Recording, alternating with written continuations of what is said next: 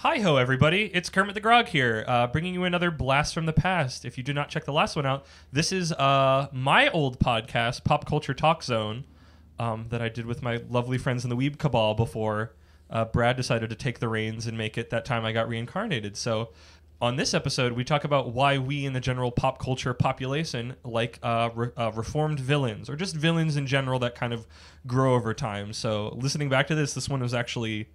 I was really proud of this one, so I would definitely say go give a listen to it, because I don't think I've really heard anybody else talk about some of the ideas we get to in it. So, yeah, I think this was a good one. I mean, they're all good ones. Let's be real. But yeah. This one was at the time when I re-listened to it. I'm like, I'm going to do a panel about this. So, and this was one. You know, the first one we did with Canon, we definitely touched on anime a bunch, but this one we sort of did more of a focus on anime because you have your characters Vegeta and Bakugo and all them that you can sort of go a little bit deeper on. So this I think this was the one where we sort of more solidified, like, oh, we're going to do an anime podcast in the future, definitely. Yeah. I mean, I feel like every episode of Pop Culture Talk Zone is just a step towards what we will be doing now. So, but yeah, go check it out. It's good stuff. And by checking it out... Just keep listening. Just keep listening. Check it out by... Keep going. And hopefully my remaster of this makes it good and listenable. The recording mechanisms we were using back then were not as sophisticated as they do. Every episode gets better. Yeah. Every episode you can listen in real time as we release each old...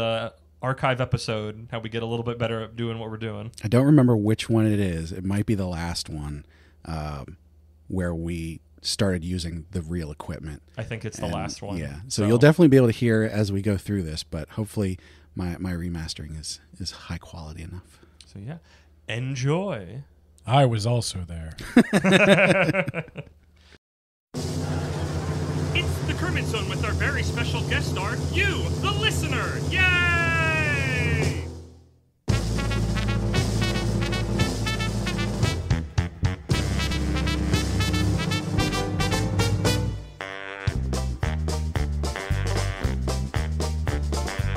It's time to fetch your headphones. It's time to check the mics. It's time to chat pop culture on the Kermit Zone tonight. It's time now for a shake-up. It's time to go sit tight. It's time to start recording on the Kermit Zone tonight.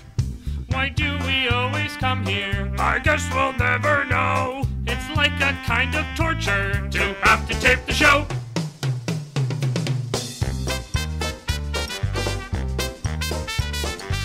So now let's get things started. Why don't you get things started? It's time to get things started on the most sensational, conversational, observational, confrontational. This is what we call the Kermit Zone.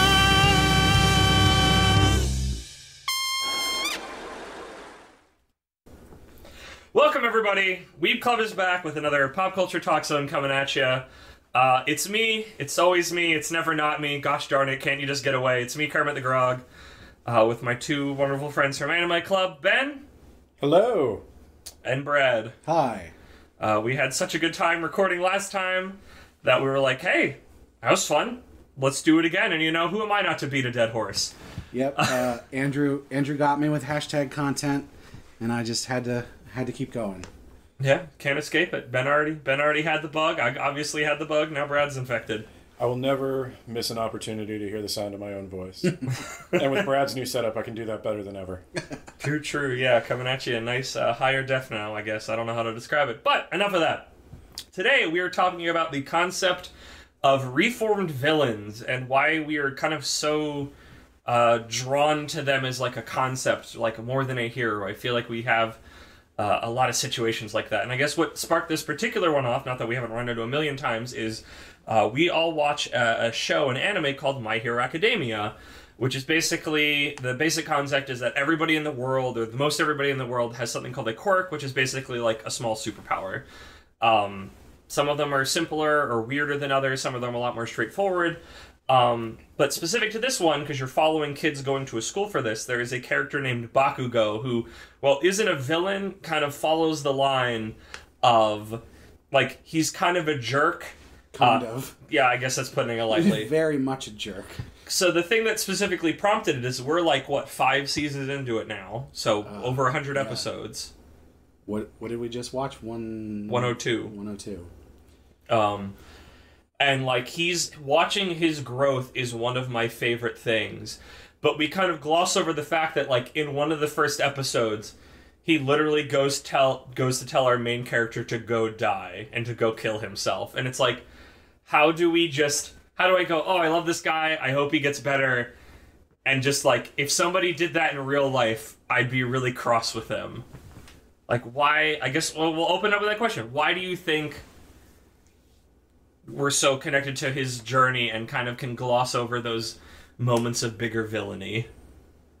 I mean, not as big in this case. We'll get to some other heavy hitters later on that are a little bit more intense than even if just saying "go kill yourself" is lower on the scale of things we'll be talking about. Yeah. But so I have what I've been calling a thesis on this general concept of like why media as a whole likes an anti-hero, a reformed villain, even just a regular villain who does cool things and maybe isn't the biggest villain.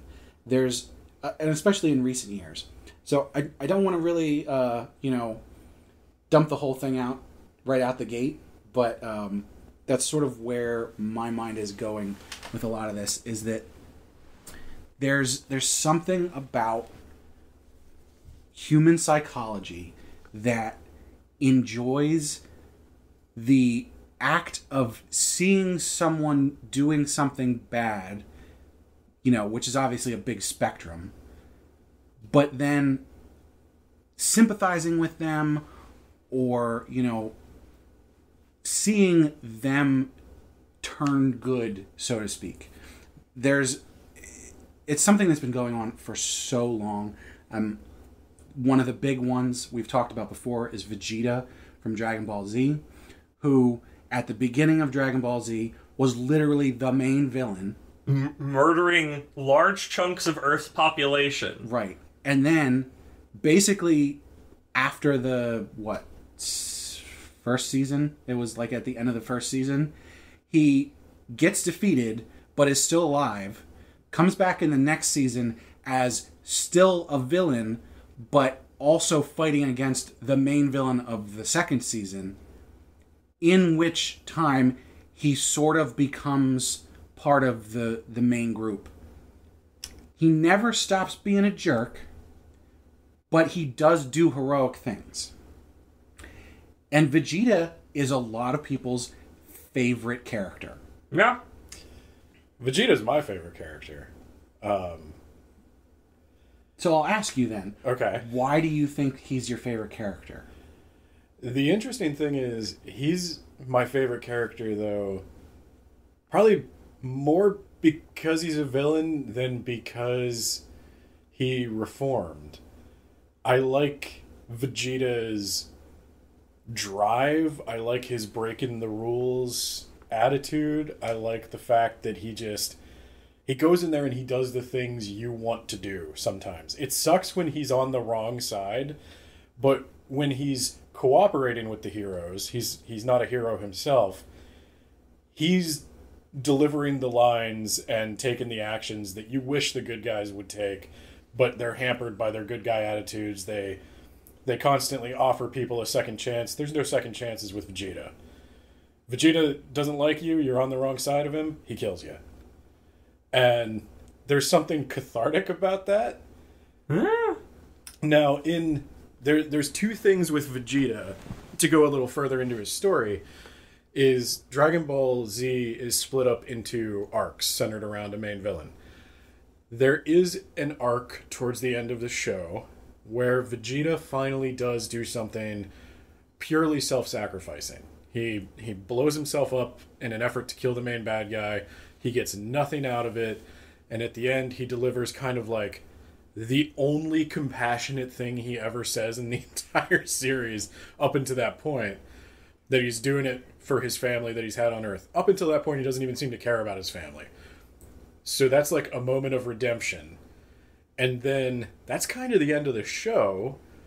Dragon Ball comes back with Dragon Ball Super, And I would say in Dragon Ball Super, Vegeta is reformed, and he's a lot less edgy. He's a father and a husband, and I enjoy watching that too.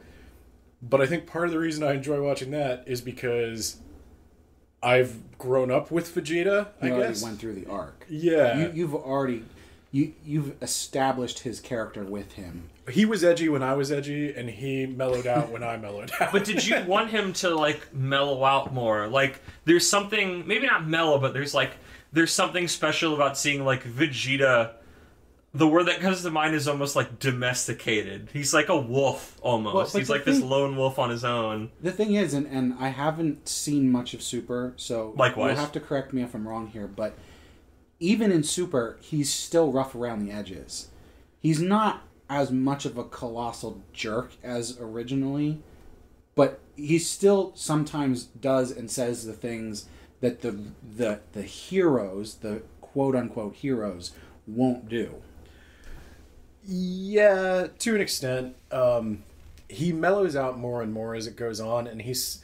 Throughout Dragon Ball Z, you're always kind of wondering, is he even really on our side? Like, if he gets a better offer, is he going to drop us at a moment's notice? And didn't he do that one time? At least one time. At a minimum? And You're talking about the Majin Buu. Majin Buu. Yeah. So, but isn't the whole point of that is that it wasn't that he was betraying people because it was a better offer. It was because that was part of his arc of, I have to become more powerful. Here's how I can surpass Goku. It wasn't about everyone else in the world. It was about Goku. Well, I mean, for anybody who watches Dragon Ball Z, this will be like beating the dead horse, but Vegeta's fatal flaw is pride. It's the best thing and worst thing about Vegeta. And so in the Cell Saga, which is another villain, the key anime trope of why do we always let them transform for 15 minutes while they use the recycled animation? Why don't we just beat them up while they're transforming? Vegeta answers that question because he thinks it would be fun. Like, they have an opportunity to kill Cell before he completes the perfect Cell transformation. And if you don't watch anime, I am definitely sounding like a huge nerd right now, but he completes the perfect Cell transformation only because Vegeta allowed it, because Vegeta arrogantly thought that would make his victory all the sweeter. Okay, I'm gonna have to stop you there though, because you know you're putting a lot of that on Vegeta, but doesn't Goku do the exact same thing all the time? He does, but I guess Isn't one of the central plot points in Super that Goku puts the universe in danger just because he wants to fight stronger people? This actually leads to a good point. Why, when Vegeta does dumb things, we go, oh, Vegeta, it's what he does, that's how he is. But the moment Goku does anything like that, everybody's like, Goku sucks, why is he doing this? Why is he... It's the whole Goku bad dad made the rounds on the internet, like that, of like the whole, like, Goku's such a dummy, why did he make this guy be able to get stronger to fight him then? It's like, the goody two-shoes hero doing the same exact behavior is met with derision. But when the villain does it, you go, oh, he's the villain. That's what he does. And maybe that's like part of it. It's like a hero is more hamstrung by their hero-ness, but somebody who kind of colors outside the lines, you're kind of a lot more forgiving of them. Because you're just like, oh, that's the lovable scamp, you know? You have established character. And the established character of Goku is he's going to save the world. So then when you find out, wait a minute, he doesn't care about the world, he just wants to fight a stronger person, he's being selfish, that's counter to what you think about him already. But when Vegeta does it, you go, oh, of course, he's that prideful person, he wants to test himself, he thinks he can still do it because he's so powerful, because he's so prideful in himself. That's what I expect of Vegeta. He hasn't betrayed your expectations, which Goku has done. But because Goku is the hero, when he betrays your expectations, it's worse than if a villain betrays your expectations. That's a good way to put it. So, to not laser focus on Dragon Ball Z. Well, so I want to keep going on your thought process, but I had a point here, which is, so if Vegeta is one of your favorite characters, right? Mm-hmm. My thought process there would be, I can guess another one of another character that you really like. Okay. Han Solo. Yeah, I would say that's true. He's more like anti-hero than just reformed villain. Correct. There's he's a rogue, he's a scamp. Yes, there is not a real villain plot for Han Solo. He's done some shady things in the past, but not be an outright villain. But he embodies a lot of the same character traits as Vegeta in saying whatever he wants, doing whatever he wants for the most part, like not playing by the rules, being rough around the edges. Being a not always present dad. Right. There's a lot of similarities. His son's kind of an edgelord. But they have a different beginning. I agree with that thought in that he exists to do what Luke Skywalker can't. He can make the tough choices. He's there to be cooler than Luke Skywalker because he gets to color outside the lines. But I wanted to talk about Bakugo in relation to Vegeta because... I thought you wanted to get away from anime. No, I wanted to get away from Dragon Ball. Dragon Ball Z specifically, because then we'll be here all day. Correct. But I wanted to ask you guys the question, knowing now that I feel like an identification with Vegeta, do you identify with Bakugo? Because I actually don't like Bakugo, and I don't identify with him, but I'm wondering if that... I do. And earlier, I was someone who felt like I could see his...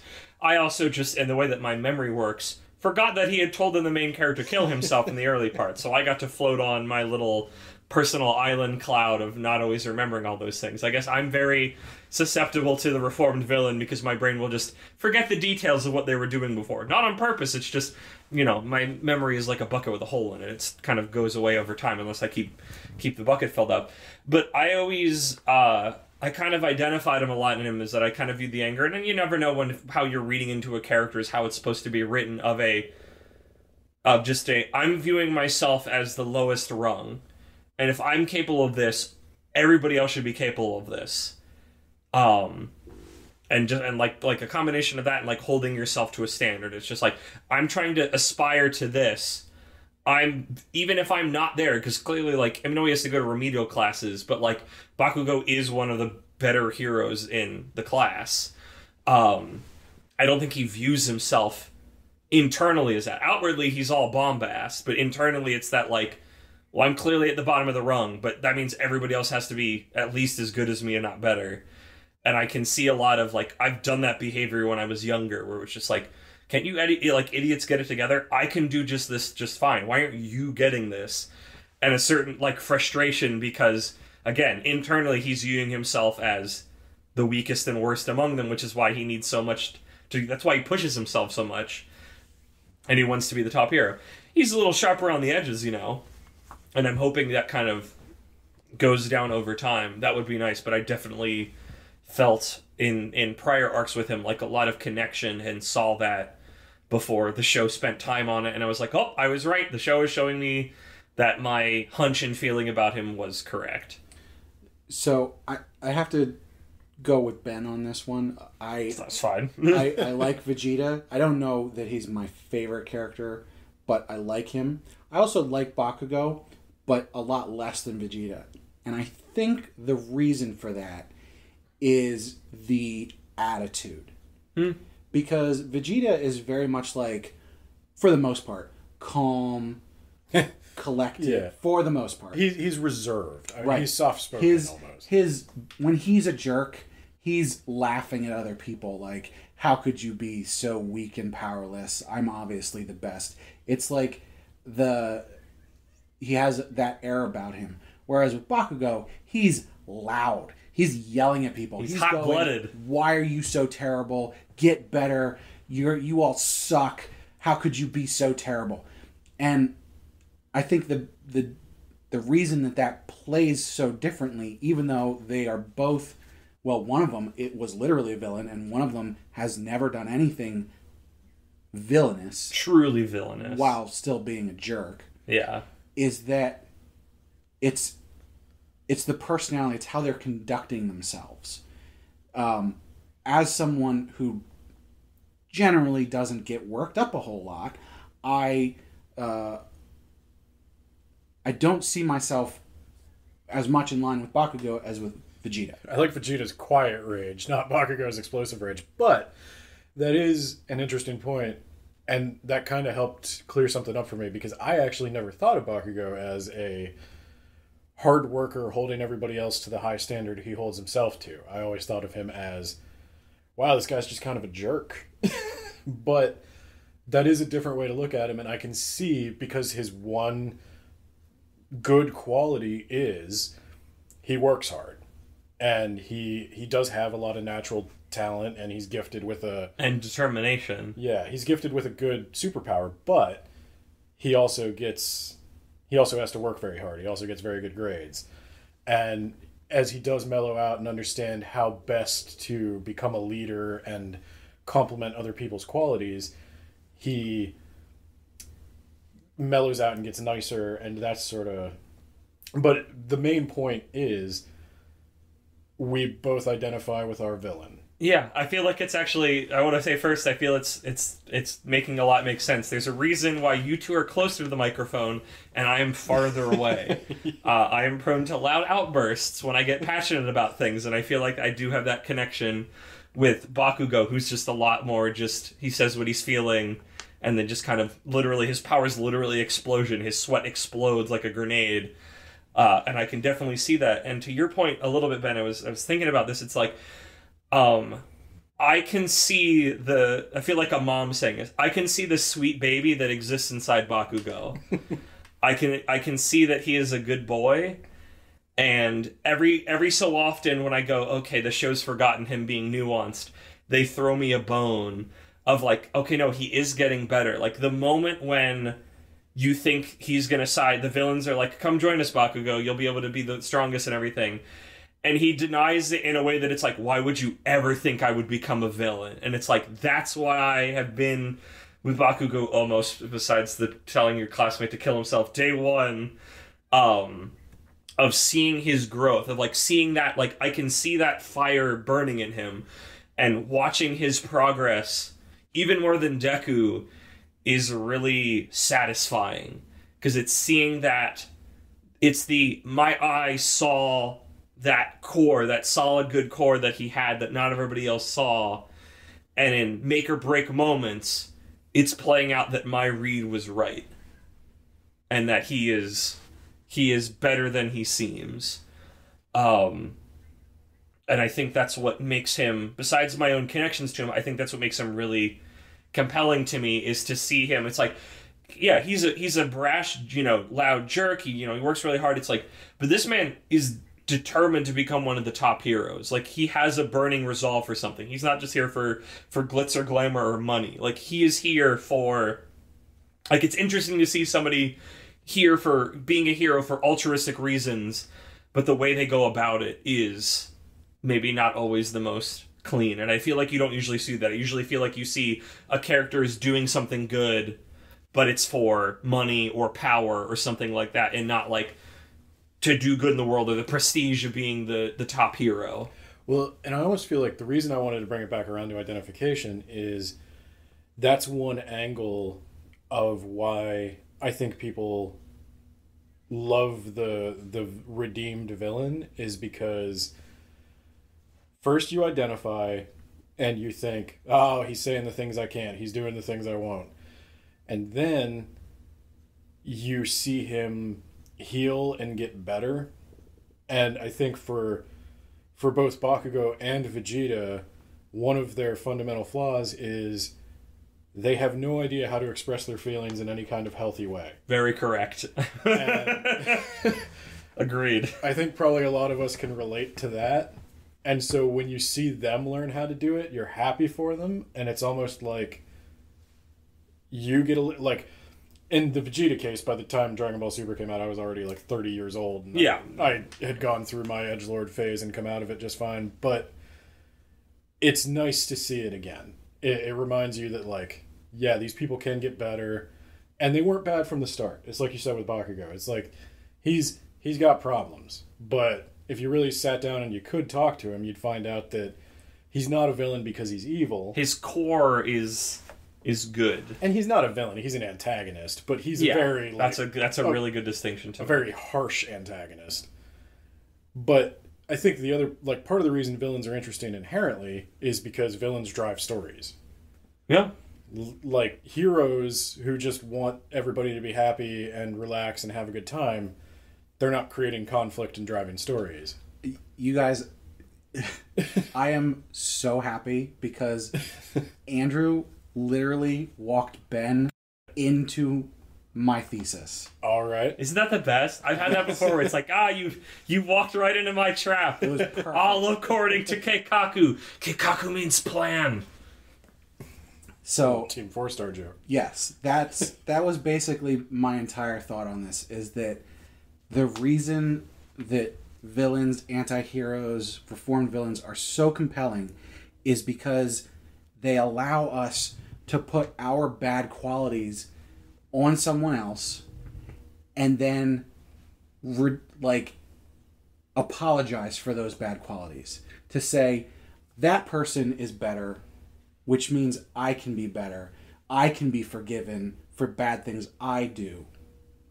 Well, and it says a lot about a person relating to a villain instead of a hero, because I think if we're honest with ourselves, a lot of us are more like villains than we are like heroes.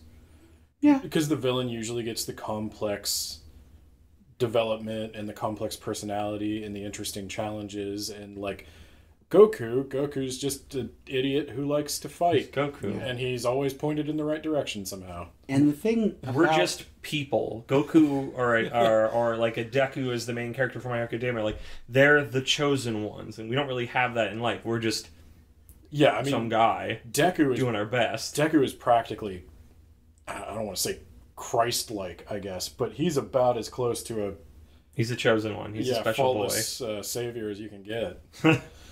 I've been thinking about this so much. We had similar conversations from a while back, but it keeps coming up in my mind because I see this in so much media for, a while now. It used to be, a long time ago, that you didn't have complex villains. They were the mustache twirling, snidely whiplash, I'm just doing bad things because I like to do bad things. But in the past, maybe 20 years, I would say, there's been an explosion of complex villains, reformed villains, heroes that don't fit the norm. I'm going to ask you guys individually, who do you like better, Iron Man or Captain America? I like Captain America. I'm going to surprise you and say I think I like Captain America. He's Okay, cool, because in Civil War, he's the guy that goes, no. He's you think, because that's I feel like this was you've walked into my trap, because I have a feeling you went into this going, oh, Cap's the goody two shoes, and Iron Man's the kind of anti-hero rebel guy. But I feel like it plays out the opposite way, at least in I'd go back to what I'm aware of in the comics, but mostly in the film universe, is that Cap's sometimes the goody two shoes guy, but he's the guy that goes, it's we can't have this level of control, and Tony Stark Iron Man is just I just want to wrap the entire world in armor, and he's I guess and I guess he got over his I'm a drunk failure pretty early on. And that's the thing. I think my mistake in asking those specific ones is I was thinking more of the classic ones, their first movies, and I sort of failed to take into account that they've had these very long arcs. They've had arcs where they got the change. What I wanted to say was I'd refer you back to your initial point about Goku. That's kind of why, Iron Man as a character study is a more interesting character. Captain America, if I wanted to watch a movie about a hero, I would watch as a force, Captain America. As an ideology. Right. So if you think about their first Marvel Cinematic Universe movies, Iron Man, he was building weapons, and he was a jerk to people, and then something bad happened to him, and he realized, I can't keep doing it this way, and he builds his armor and he saves people. But then in the second movie, he's sort of back into the same place where I'm going to be selfish because I'm dying, but deal with it.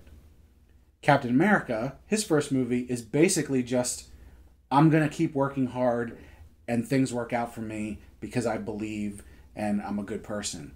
There's not a whole lot of complexity there. And I think that's something that I'm drawn to with between the two of them. And the thing that sticks out in my head of what I was saying, where like I see these characters, these anti-heroes more and more, even just straight up villains, literally villains who don't really get a redemption, people are drawn to. Thanos is just a straight up bad guy, but people really like him because there's complexity to his character. They can see different parts of him that they can see in themselves. They can see that whole, like, why don't we just do something drastic to fix a problem? The weakest part about Captain America, as the first movie as a whole, is weak villain. And Iron Man also, weak villain. That's a Marvel problem. But Tony Stark is an interesting character, so it works. Thanos is an interesting villain. Loki is an interesting villain. And I think that's part of the problem. That goes back to relatability and identifying. It works better when you have a villain whose point you kind of understand.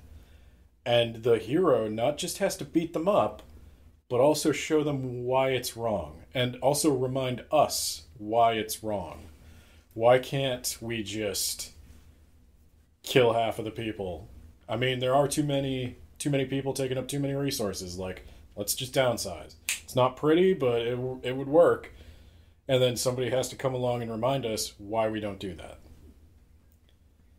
And Thanos isn't the great example. His offer isn't that tempting, and there's a million ways it could have been done better. But that's not what the story was. Yeah, if you take it on its own terms. And I think with Thanos, the more so than what he's trying to do is the way he's trying to go about it and what he himself believes about it. He is aware of himself that what he's doing is a villainous thing that he feels he has to do for a good reason. Yes. The whole thesis of mine with these different, the villains, the examples, the reformed villains, the anti-heroes, is specifically in us seeing ourselves in those characters, making media much more relatable. So when we have a belief that we're saying, like, I know that this probably isn't a good thing, but it's for a good reason. The ends justify the means kind of thing. I think everybody has some of that, even if it's to differing degrees. And so when you have this media that is now saturated with these kind of characters, you're going to connect to that media so much more.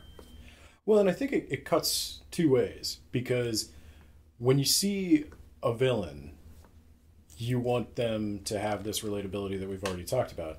When you see a hero, for a hero to be super relatable to me, they almost have to be like the unlikely kind of hero.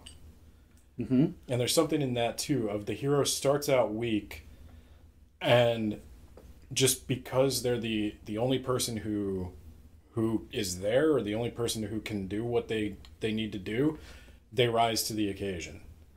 It's almost predetermined. And just in general, usually I think where we go to heroes from that, it's like, heroes aren't usually fun. Like, the villains are fun. When you're thinking about, like, major films, you're like, oh, like, I don't know, I know I'm going to the Street Fighter movie. It's like, no one's really talking about what, like, Ryu or whatever, Guile is up to. You're going, oh, freaking Raul Julia as M. Bison, the villain, is just chewing the scenery up. They're getting to act and be in a way that we don't get to in life.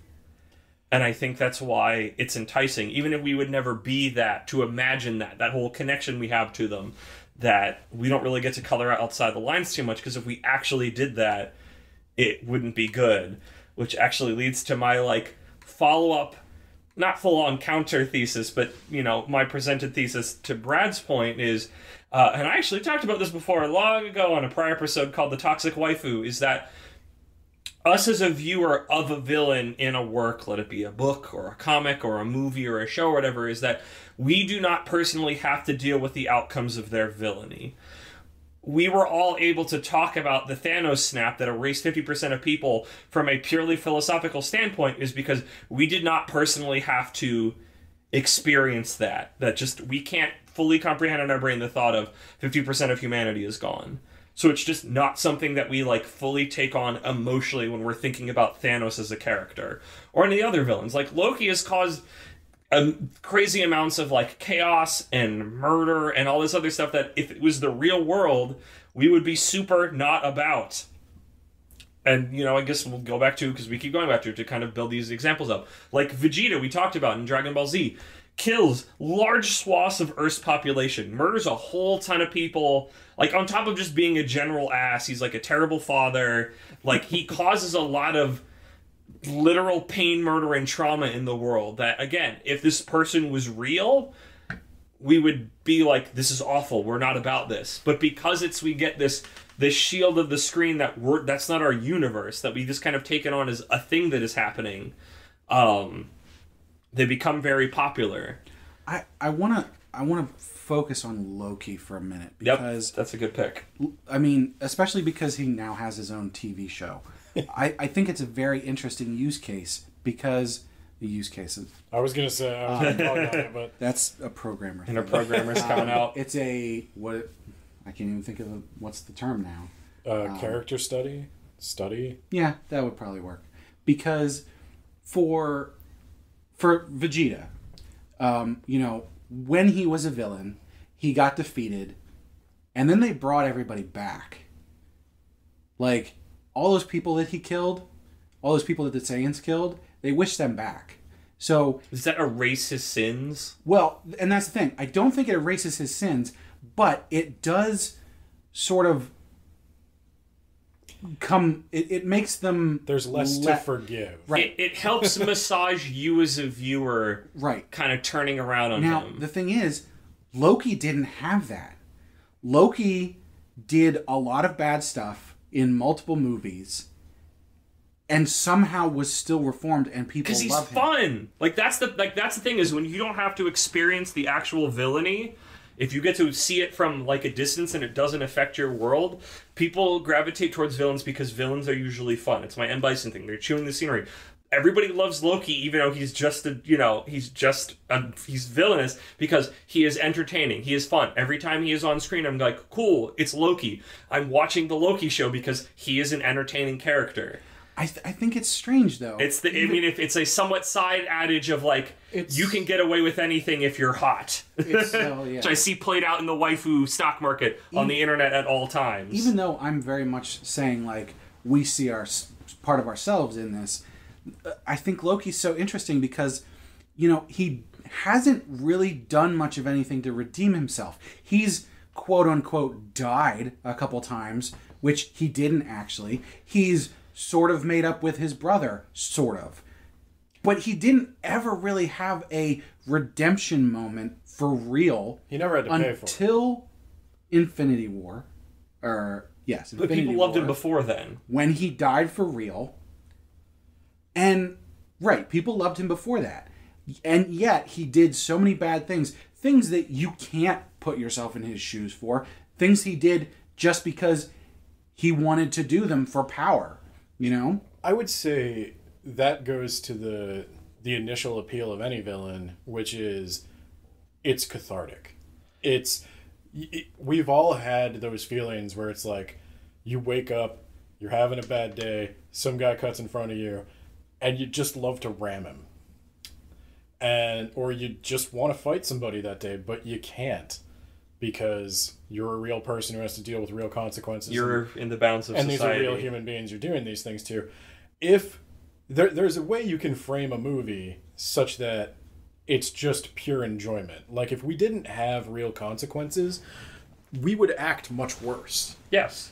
Like, if... We would act much more chaotically. Yeah. Have you played Grand Theft Auto 5 recently? Well, and that's what I was going to say, is video games are another form of that catharsis. You've probably done things in video games that you would not do in real life, And fiction is the way you get to play with those things. The thing is, though, and I think there's a difference between, you playing out something terrible in a video game versus watching a movie where someone does something terrible and yet you later like that person.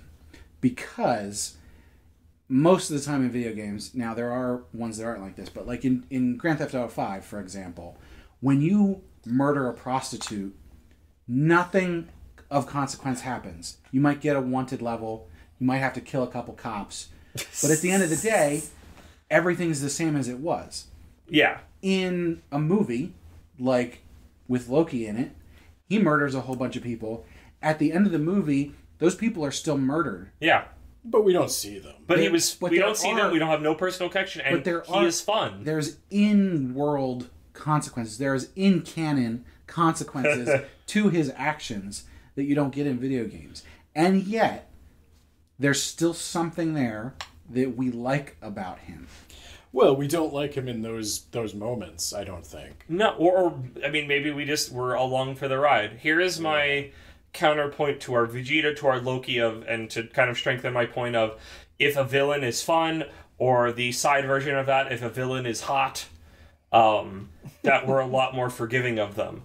Let me present to you the character Orochimaru from Naruto. Naruto is an anime about a bunch of ninja people. They have superpowers. This is a running theme in anime. Everybody has superpowers. But one of the major villains of like the first part of it is named Orochimaru. He's a weird snake man. He has an entire like village of people that he like essentially has brainwashed as his minions. I think he changes, like he's been alive forever and he just changes bodies. He like literally steals another person's bodies. He like kills the like ninja president of one of the major cities, and you see it on screen.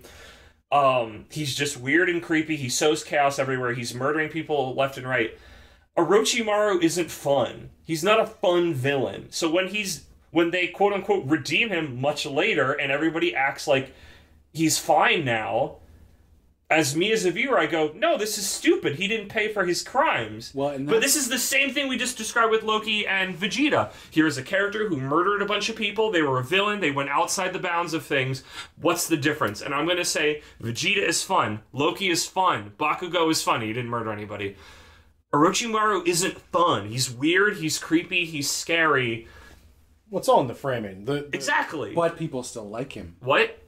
I don't think he's generally popular. No, people are going to like not. anybody, but I don't think he's as generally popular as like a Vegeta or a Loki. I think there's a lot more people, maybe just in the circles I rotate in, who are up in arms is probably a strong statement, but like who are like ruffled by like, oh, everybody's just treating this murderer, this shaker of nation states, this man who literally killed our president by using the dead bodies of our first two presidents to do it. Okay, I'm really glad who brainwashed women. Because this is an excellent point. In terms of who people like in Naruto, who do you think would rank higher? Orochimaru or Kaguya? I don't know who that is. Yeah, I'm out of this. You're barking up the wrong tree going through Naruto. Okay. All I have is like that was all I didn't have more. All right, I guess I'll explain it. So Kaguya is the actual end villain of Naruto Shippuden. Sure. So, however many onion layers there are to villains in that series. How many eyeballs does he have? She have, sorry. 3.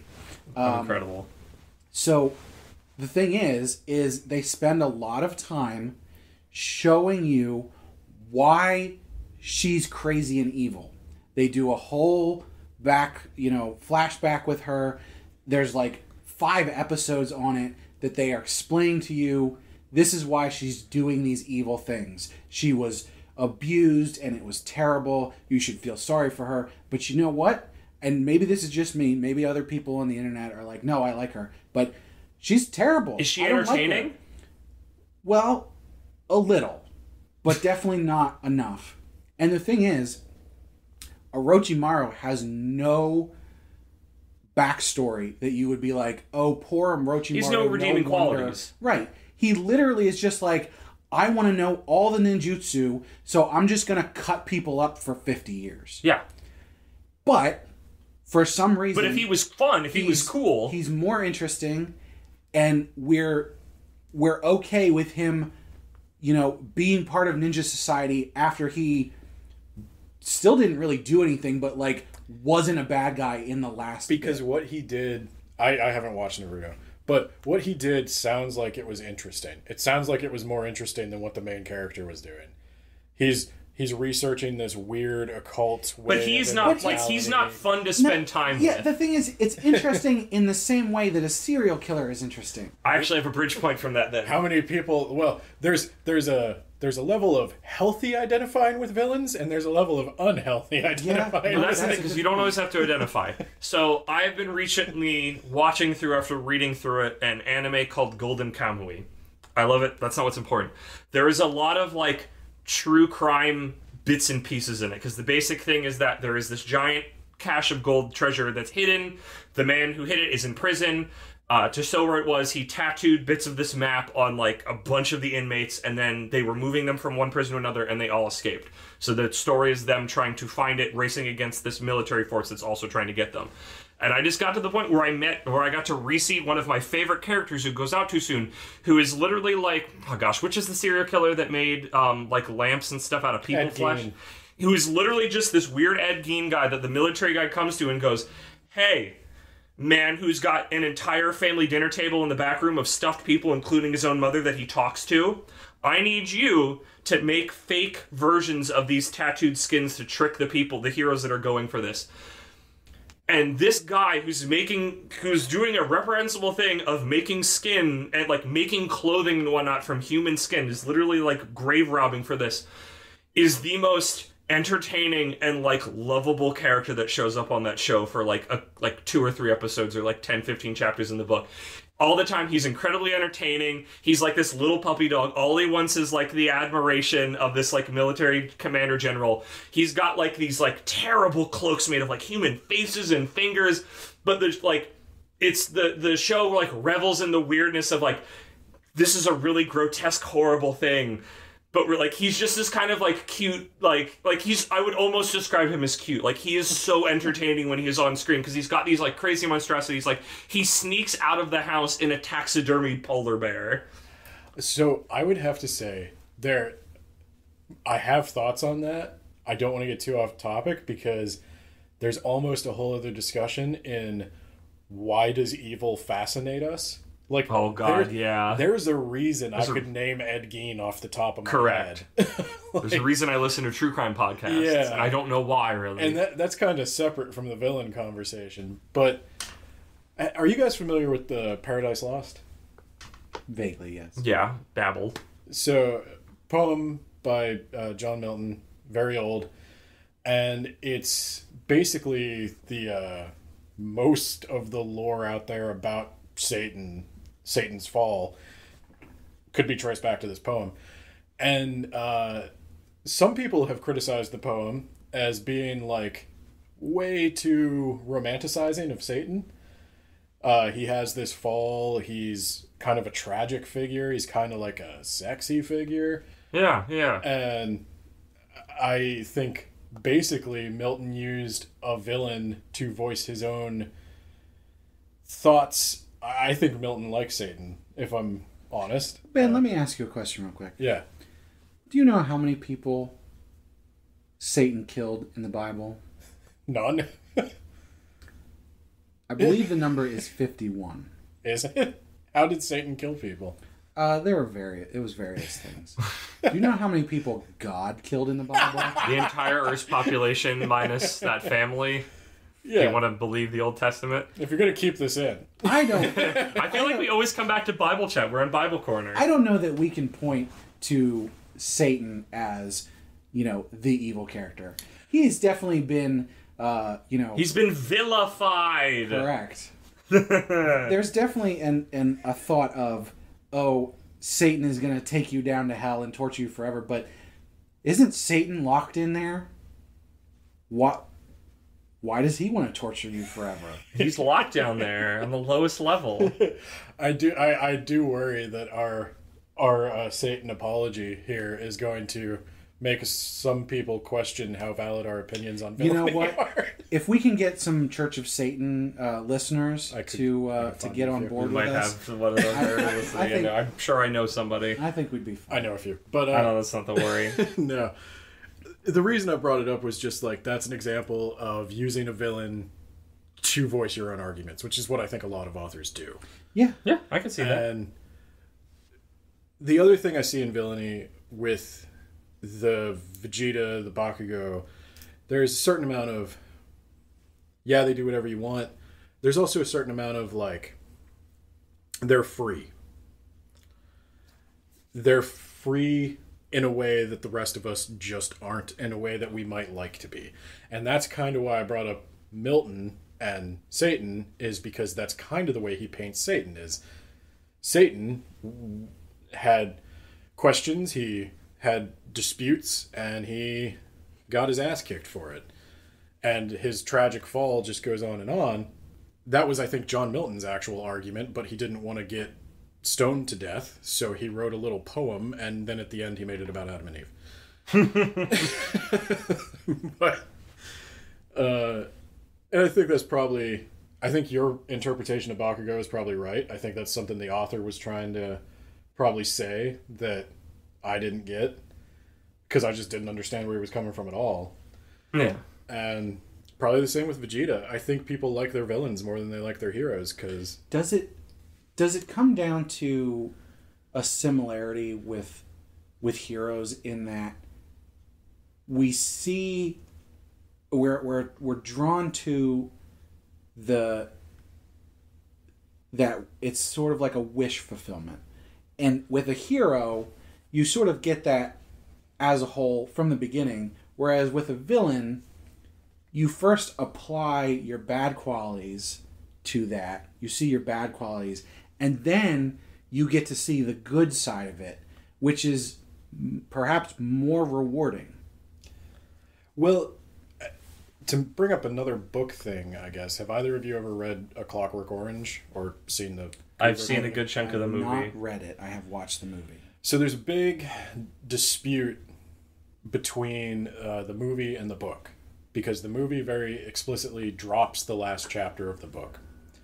So A Clockwork Orange is about basically a teenage gangster who goes on these vandalizing and simple assault rampages. And eventually he kills somebody, and he gets left behind and he gets imprisoned. He goes through this experimental treatment to get out of prison early, and they basically do some like Skinner style behavioral psychology to reprogram him so that the acts of violence are now reprehensible to him and he can't do it.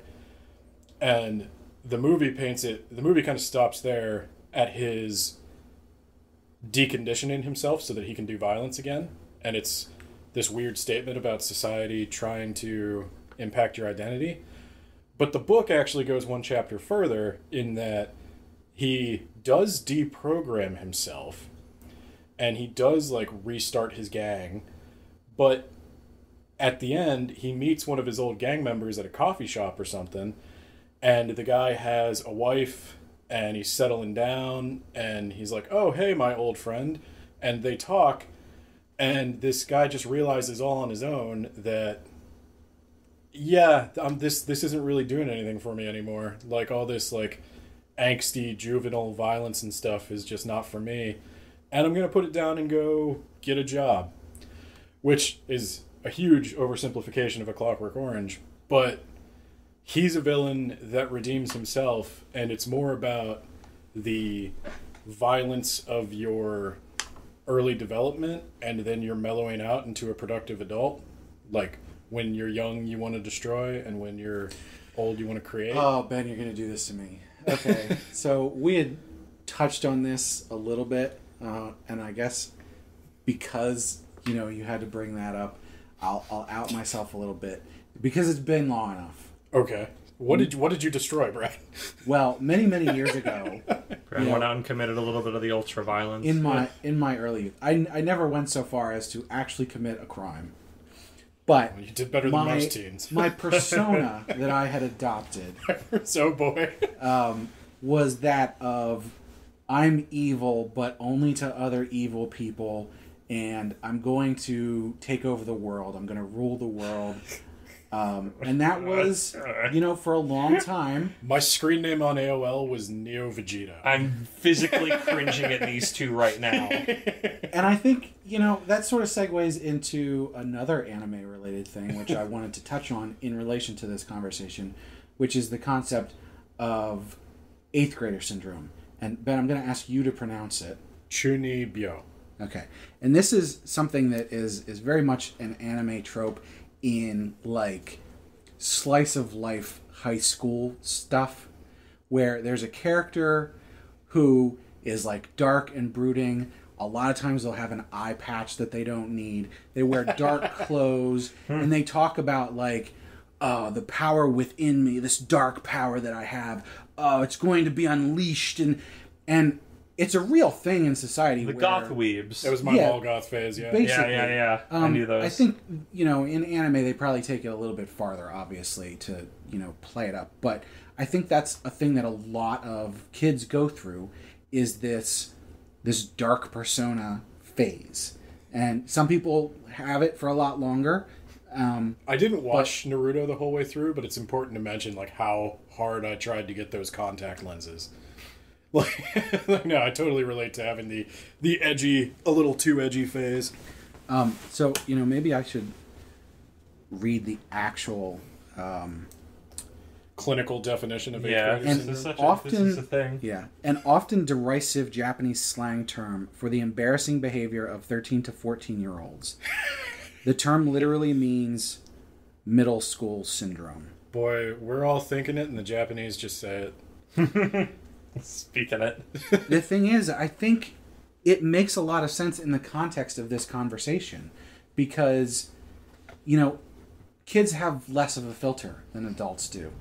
When an adult watches a movie and they see Loki doing something bad in a cool way, they connect with that, but they're not going to say, oh, I'm just like Loki, and, but with a child, and these are children. They haven't lived long enough to absorb the consequences. Right, the consequences, and also just like the self-reflection to go, oh, just because I sometimes have these dark thoughts doesn't mean that that's who I am. It doesn't mean that I need to express that. And, I just remembered, I thought of this earlier. I wanted to bring it up. Do you guys know the term, the call of the void? Yeah. Somebody was just telling me about that recently. What is that? It's basically the literal meaning of it is, like, if you stand on a high place, like at the top of a building or on a cliff or something, there's part of you that goes, what if I jump? Yep. Yeah. And, most people, we have these thoughts. We obviously don't do them. And we let them go because we know that they're just thoughts. Now, some people, they take it further, but I think that connects to this because a lot of people don't talk about the bad thoughts that we have, but we all have them. We have these thoughts that go through our minds because they just pop in there.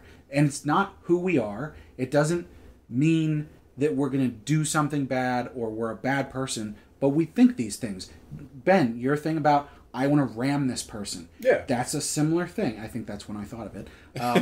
Where then your frontal lobe develops and you get that impulse control. Exactly. Yeah. The impulse control of your frontal lobe. Children don't have that. So you get this 8th grader syndrome where it's leaking out. There's some blockage there, but not enough to really block it. And, until this was for me, until I was in my late 20s, I held that persona. My frontal lobe hadn't fully developed until then. Oh boy. No, I get that. I didn't have a persona, but like I told you, like my AOL Instant Messenger screen name was Neo Vegeta. I definitely... You're such edgelords. I know. I know not Neo, obviously, but... That's the funny thing. The classic trope of the 8th grader syndrome character is the edgelord of, this over-the-top behavior of, like, dark and brooding. And, it'll go between, they act like a villain versus they act like an anti-hero kind of thing. But the thing is like, for me, I say a persona. It was who I acted like. I didn't pretend to be a character. Like, I wasn't like, oh, I have superpowers or anything like that. You were just being I was just you. like... Right, I was just like... It was just a headspace. This was the mask you were doing. I'm so smart, I can do this, people are dumb, that classic young person thing. I mean, people are dumb, but, more so not knowing that you yourself are dumb. Yeah, no, I gotcha. And it wasn't that it expressed itself as 8th grader syndrome. I bring that up because it's a classic anime trope, but my expression of that wasn't like, I'm going to wear an eye patch and pretend I have superpowers or that I have special knowledge of conspiracies or anything like that. No, it was literally just like, the world is dumb and I can do better, but I only want to take out the people who are bad. It was a way you motivated yourself, like, in your private thoughts. Yeah, to a degree. Although I expressed it out loud, so that was the problem. I did draw a lot of, like, little edgy comics. I am still not at a point where I could talk about how edgy and stupid some of the stuff I drew was. Okay, so let's take this and try to connect it back to everything, is that it's like when you were younger and you're in this quote-unquote villainous state, like when kids do dumb stuff now, we go, oh, kids, and we roll our eyes. But if an adult does something dumb, we go, this is stupid, why did you do this? And I feel like this is a good segue to the point that I want to make, is that we do that with stories. If a villain or a reformed villain screws up, we go, you're the villain, whatever. When the heroes do it, it's annoying. We're like, how did you do this? You're the hero. In some cases, you've already learned this lesson, and it's frustrating. And with that, I've segued into my contractually obligated segment of every podcast. Brad, play the sound effect. We're getting in my pony van. So... It's really hot in here. There's no AC. This is the problem. Is that we have to put the trash over the trash bags over the windows. People can't see inside. So, it's the show I always talk about. My Little Pony: Friendship is Magic. It ate up my life for a while. It still does to some extent. So there's the main 6 characters for like 5 seasons. They're going through episodes. They're learning lessons. It's literally a fact of the show that they learn a lesson and they talk about it at the end.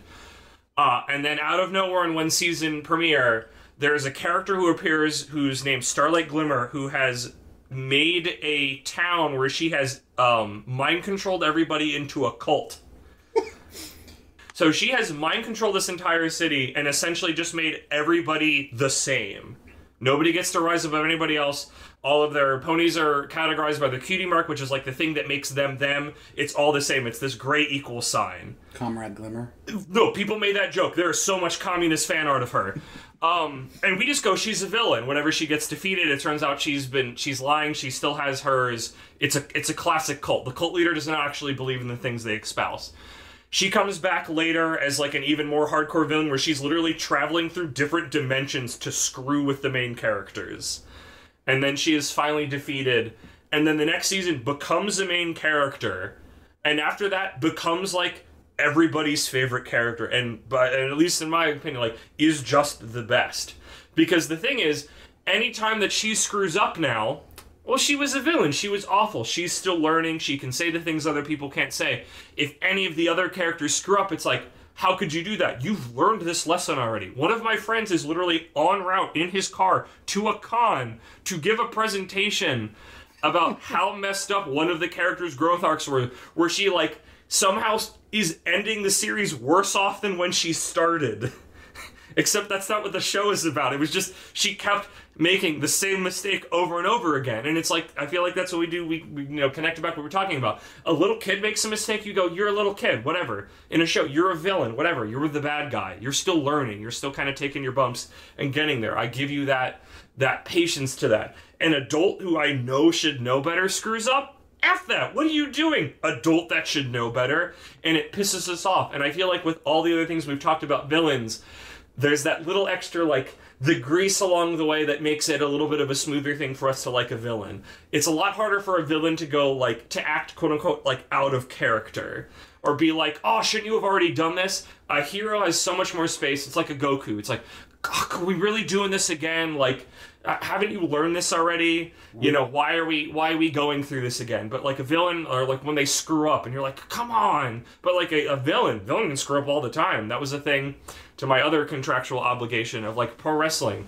When pro wrestlers are heels, which is like the bad guy, a lot of them talk about like it's a lot more fun because if you're a good guy and you're trying to get in the ring and you trip on the ropes, everybody thinks you're a dweeb. You're like, you're the good guy. You should be good at this. You shouldn't be making mistakes. The villain does it. That's like a character moment. And it's completely different. In one case, it was like a negative as the hero, and it was only a bad thing, and it was like made people like them less. But as a villain, it was more of like, oh, they're the villain. They screwed up. Ha ha ha. Look at this. Redemption is progressive.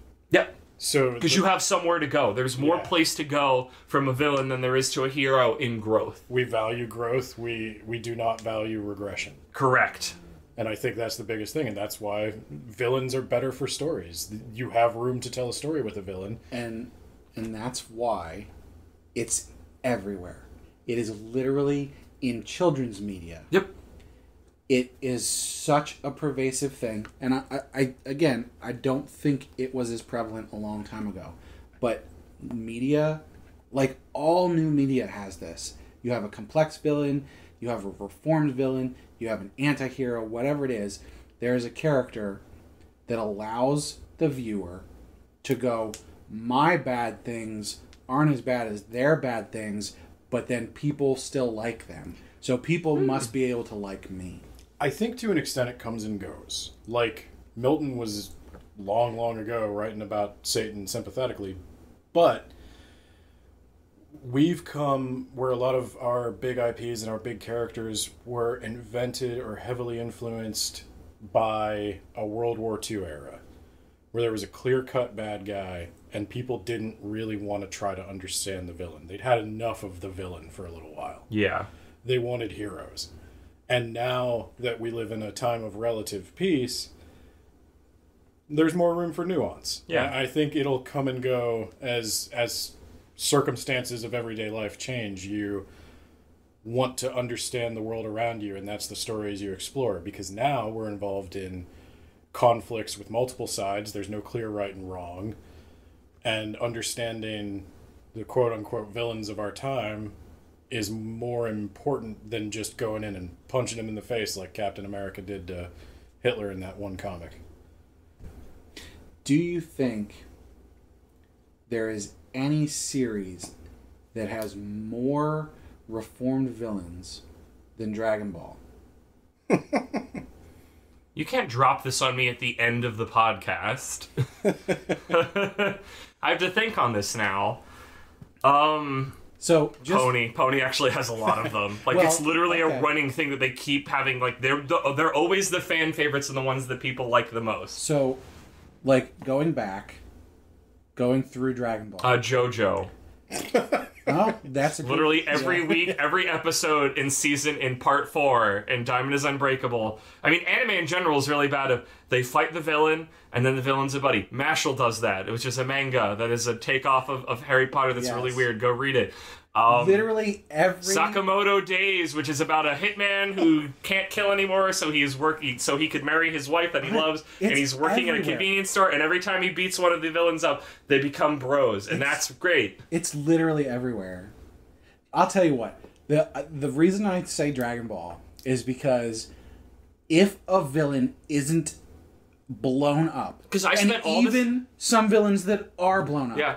they come back as, if not a good guy, at least on the good guy's side. I spent all this time drawing and creating this character. I don't want to just throw them out. People like them. They've been around. They have a cool design. We'll bring them back. That was the point I was going to make. There's a practical reason. There's a reason for it. We made this cool sniper character in Sakamoto Days. He's got like a bird. I'm not going to get rid of him. He's too cool to get rid of him. Bring him back. This man can freaking read people's minds. Bring him back. That's how they come back around. It's like people are freaking my Golden Kamuy thing with like the weird guy who made a bunch of outfits from like people's clothing, and like English fans are clamoring like, he was fun, bring him back. Why did you kill him so soon? He was so entertaining. He was so fun. Bring him back. Is that what it really comes down to? Is it's entertaining? I mean, we had a lot of more high-minded thoughts about it, which I agree with, but I like being dumb and pithy at the end of these things. It's entertaining for a reason. If you are, we'll do a little and or thing. If you're here's my ending thesis statement on this, even if I believed all of the nuance we talked about and more deep human brain stuff. If you are entertaining or hot or God forbid both, you can get away with anything. Can you edit in Dio saying goodbye, JoJo? Goodbye, JoJo. Yeah, there you go. If you didn't like reformed villains and anti-heroes before, I hope you do now. Yeah, take a moment to drop the dumb facade I was just playing there. Yeah, like the next time you're reading a piece of media and you run across a villain, whether regular or reformed, take a moment to kind of reflect on why you connect with them, what about it is, entertaining, find villains that maybe you don't feel that way about. And kind of think about the differences. That's sort of what a lot of pop culture talk zone comes down to, right? Is be more introspective. Yeah. Is that conscious consumption, or is that something else and just the words together mean what I'm talking about? I'm willing to give it to you. Okay. We'll do conscious consumption. I feel like the two major things pop culture talk zones come to is think about this, or there's some middle ground. Usually there's but I mean that's the thing. We've presented you some ideas. Take those, find your own. I don't think we are the end all be all on these ideas. I'm sure. I mean, as we're rolling down, I know I had other things that were floating around in my head that I could still add in. I'm sure Brad and Ben have as well. But we're running out of time. Hey, you never know. Maybe we'll have another episode about this in the future if people like it. But with that, any closing remarks? I thought this was good. I always enjoy these conversations. I'm glad we can record them now. Yeah. Get that sweet, sweet content dopamine bump. I like how we're using anime to tackle the world's big issues. I can't wait to see what we can apply this to next. It's the new mission of Anime Club. Can anime solve climate change? Let's not get too big for our britches right now. Let's slow down a little bit. We're at the end of the podcast. We don't got time for that. And with us at the end, thank you for joining us, everybody listening at home or in their car or wherever the heck they listen to these things. It is greatly appreciated. You can find me, Kermit the Grog, right here in the Ramble Rousers podcast feed, wherever you find it, or maybe you're listening to this on our YouTube channel over at my buddy's page, Keeping Friendship Magic. Check out his stuff. He does good stuff. You can also find me and some other dumb things that I make on my, I do have a Twitter now. I believe I'm at Kermit D Grog on Twitter. The letter D, like I'm freaking out of One Piece. Kermit D Grog. So for more stuff for podcasts and other dumb things that I make in the future. Brad and Ben, would you have anything you'd like to plug? Sure. You can find me on Twitter at Bento Swaggins. I also run a podcast called Words About Books. You can find that anywhere you get your podcasts. That also has a Twitter at WABpod. And hope you check it out. And with that is me, Kermit the Grog, signing off. That is me, Bento Swaggins, signing off. And I'm Brad. Goodbye. Bye-bye.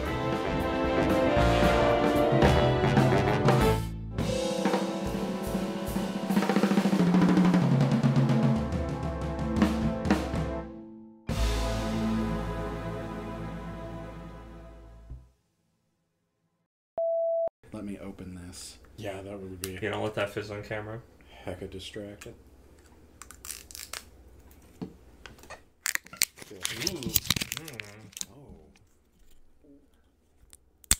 Oh, yes. Give it to me, baby. Oh. You might need to send me some of these clips. Oh my gosh, I understand ASMR so much better now that it's like right in my brainstem. Right?